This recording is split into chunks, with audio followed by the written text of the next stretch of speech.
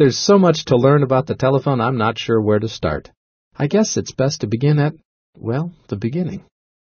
Most people know that Alexander Graham Bell is given credit as the inventor of the telephone, and because of this, his name has gone down in history. However, the telephone did not just instantly appear. Its development can be traced back, starting with the telegraph. When most people think of the telegraph, they picture some old guy wearing a green sun visor tapping away in a movie about the Old West. Well, that is a telegraph, but only one type of telegraph. The word tele means distance, and graph means written or word. So telegraph can be translated to mean something like distant word.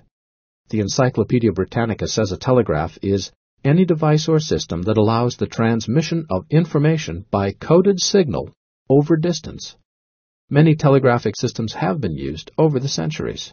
In fact, the very first telegraph, which was developed in 1792 by a Frenchman named Claude Chappe, was a series of towers with a set of 10 patterned cloths on top.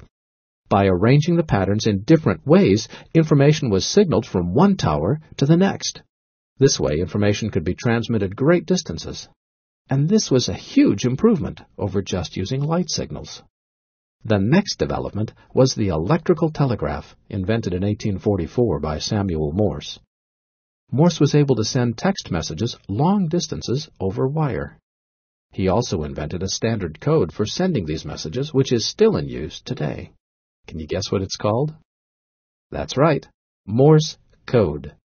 The next development came in 1854 when it was discovered that sound waves could be converted to electromagnetic signals and back to sound waves again.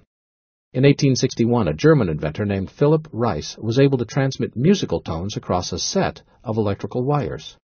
At this point, we were getting very close to the telephone.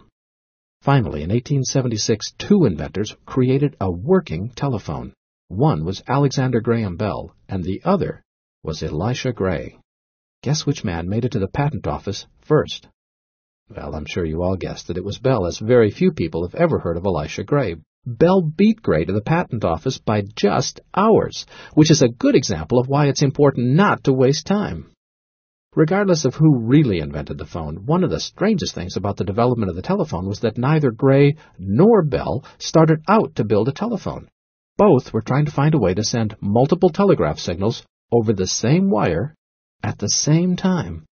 Essentially, both were trying to create the first broadband network, and accidentally came up with a telephone.